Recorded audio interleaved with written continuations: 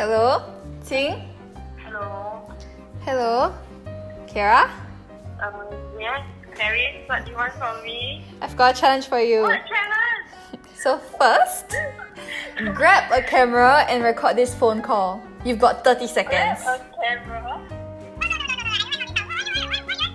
I'm seated in front of my camera already. Okay, I got camera. What's up? Okay, I got one question for you. Okay. What is one food craving that you're having right now? 烧肉饭. Oh my goodness, I miss 烧肉饭. Why? Mookata. But mookata is something that I will not eat at home because it's gonna be a bit messy. Wow, now I think about it, right, I actually am craving for it even more. I don't think you need to think about it anymore because in this episode of Eatbook Cooks, you have been challenged to cook Mookata 烧肉饭 and satisfy your food craving at home. Oh, so to satisfy my cravings of 烧肉饭, you're gonna send me some 烧肉饭, right? I thought you're gonna like deliver it to my house. Nope. What a bait! Did you not just hear me? I just said that Mookata is not something I'll eat at home. You have 24 hours starting from now. Oh, you're not alone by the way. Karen will be in with you. Oh, is she, wait, is she cooking? So she's making 烧肉 mookata? 饭also? I'm not gonna answer any questions, so...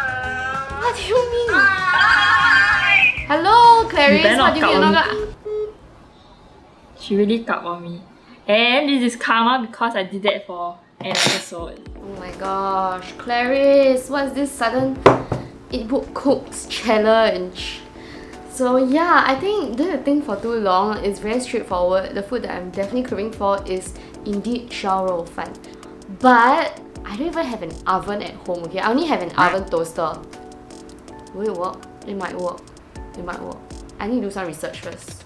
I do not have the mookata pot to even start with. I have a steamboat pot. It can grill stuff and also can be a hot pot. Okay, wait, but the worst thing is my mama is gonna kill me because I am gonna make the kitchen early. We will go grocery shopping in a bit. So yeah. You know what's the difference between a toaster and oven toaster? With an oven toaster, you won't be able to control your temperature. Not only that, my oven toaster in particular, the timer isn't working at all. So I have to be really mindful of the timing. But honestly, I've done a lot with the oven toaster I have. I've made roast vegetables with it. So I think it's possible to cook something in the oven toaster. Usually when we do Eatbook Cooks, we actually do many trial tests. So with the 24 hours, I'm going to do one trial test, and then tomorrow I will film and cook my hopefully perfect 烧肉. Wish me luck.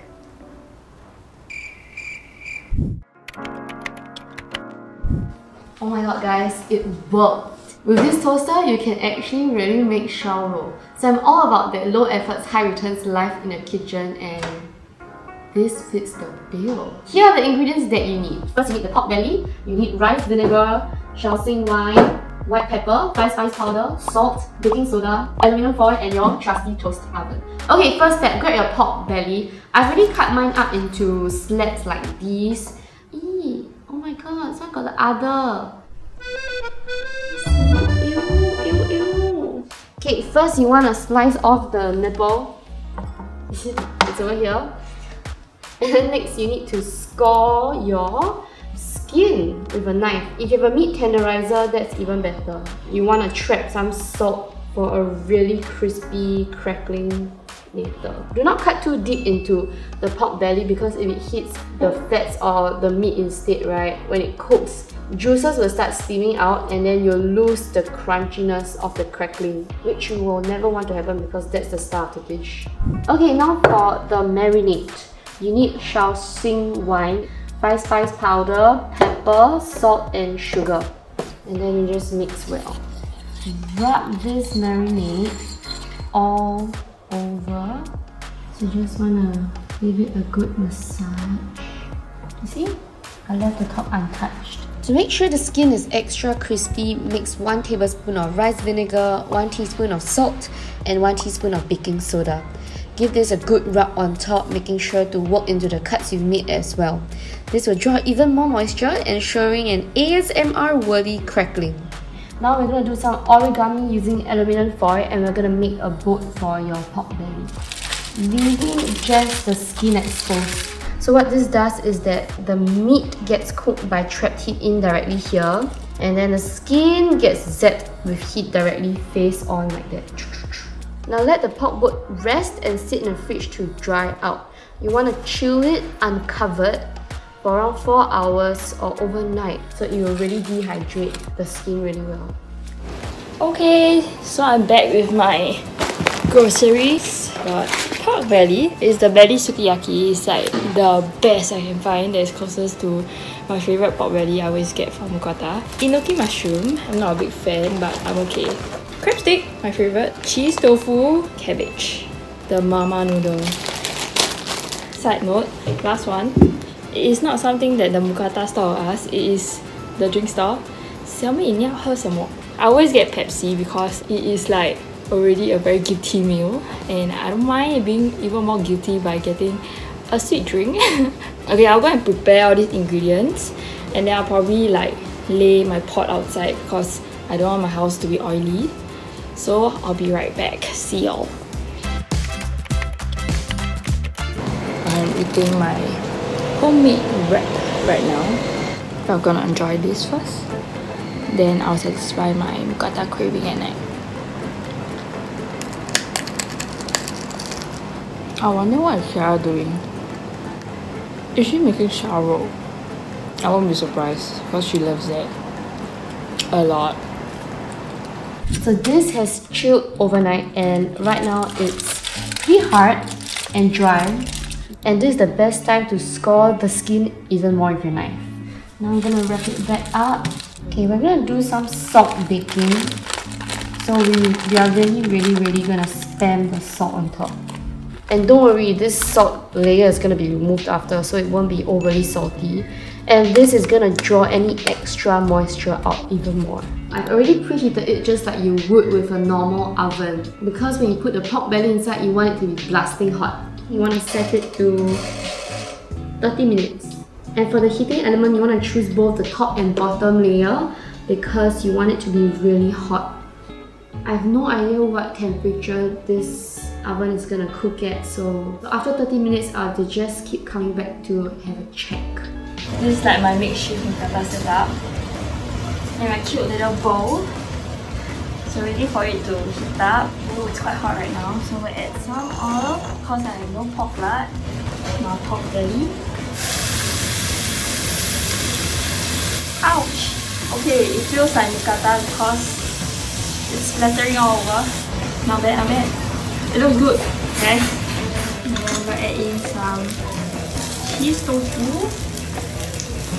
And then I'm gonna add crab stick.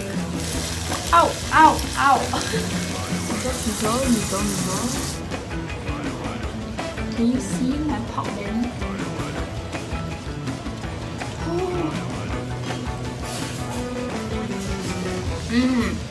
I think a sukiyan is a bit too thin. Not enough fat. And definitely I recommend y'all to season your meat because it's a bit plain after a while. You know when you go in Mookata, right, there is this like pork lard smell and stuff. You know, my house doesn't have pork lard, and not only that, I feel so lonely eating alone. Hot. So hot. Sorry, it goes like that hot.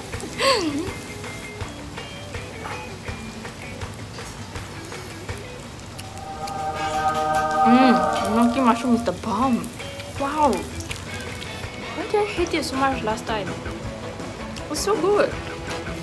The bad thing is, I love to drink the soup when I'm eating Mookata, and I can't do it now because I have to finish grilling all the stuff I want to grill first before I can pour soup in and make my Maggi. Okay, I think it looks cooked. So what I need to do right now is remove the layer of salt and then pop it back in for the skin to really crackle up. And this time you want to set a timer to 20 minutes. I think it's somewhat done. So you can see here that the skin has fully crackled up. Can you hear this?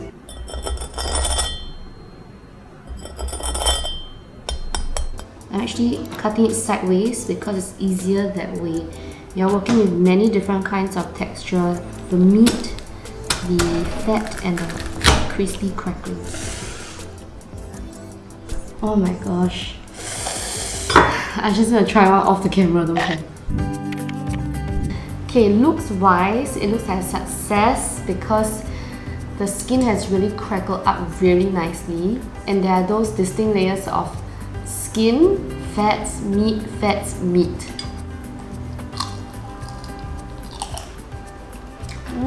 Can you hear that? I think the only thing I'm missing now is the Yo Fan, which I have no idea how to cook. Don't make me cook it, please. So yeah, maybe I can save money and cook all my Shaoxin Fan lunches at home. Or maybe I can open my own Shaoxin store. Kiara's crackling rice. I don't know. Yeah, I've already grilled a whole bowl of stuff so that I can add the soup in. See what happens. YOLO.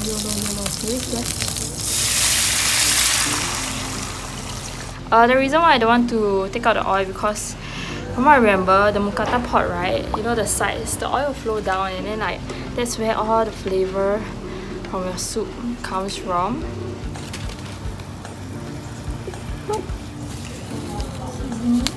Let's add in vegetable as well. Yeah, why not, right? Oh my god, yeah, it has become a steamboat pot.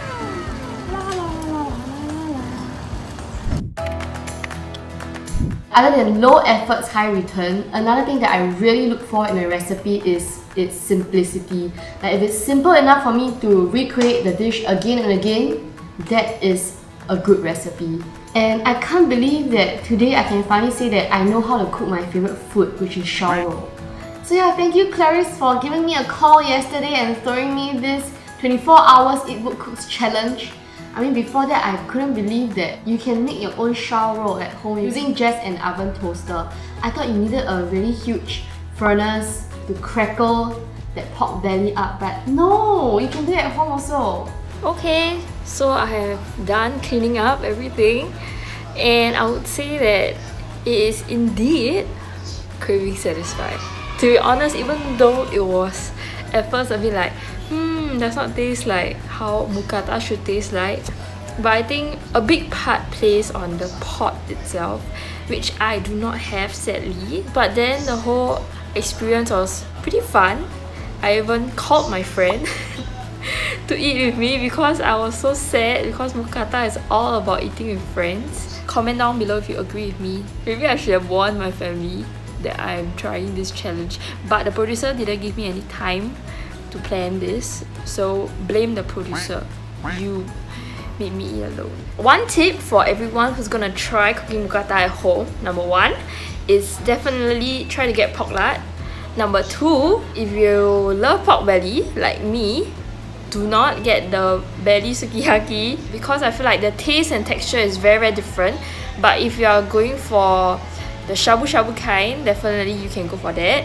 Another tip is to definitely marinate your meat, and marinating your meat allows the other ingredients to have flavor, like especially enoki mushroom. Oh my god, that is my newfound love. We will leave it in the description box below, the different marinades you can try. So yeah, if you're craving anything, let us know in the comment section down below.